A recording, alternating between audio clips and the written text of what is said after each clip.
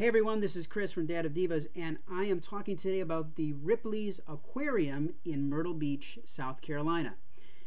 As I said before, I just got back from a trip with my family to Myrtle Beach, and one of the places that I was able to take my family to was the Ripley's Aquarium. Now this was a perfect day for us to go because it was pouring rain outside, and it wasn't just us that thought of this and thought that it would be a perfect day, because when we got there it was packed and tons of people on the inside. Now I think a lot of those people were trying to find ways out of the rain just like we were, but I was really excited about seeing this because I had recently gone to the Shed Aquarium in Chicago, so I wanted to see kind of how both of them were similar or different from each other. Well, I have to say, I enjoyed my experience at the Shed Aquarium, but I also really enjoyed my experience at the Ripley's Aquarium. The Ripley's Aquarium has a little bit of everything. There's some great displays, there's some great side shows that you can go to. We went to a dive show in the reef, which was a lot of fun, and the diver really gets up close and personal and does some really fun things with the kids.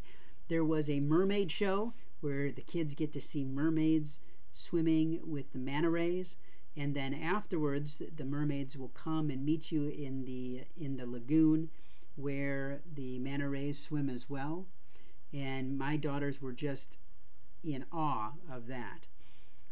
One of the things that was really neat was they have a whole display area that is a huge aquarium that just surrounds you, and you're on a moving belt and it takes you through the whole exhibit.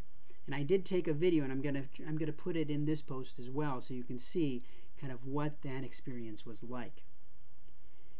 There is a special exhibit going on right now, which is a dinosaur exhibit, which was great as well. It provided some amazing information, as well as life-size, lifelike dinosaurs that are going to amaze you with the things that they will do.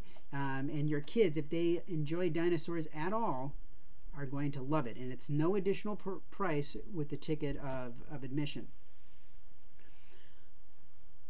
You can get some great pictures taken along the way as well in different places. Pictures with mermaids, pictures of yourself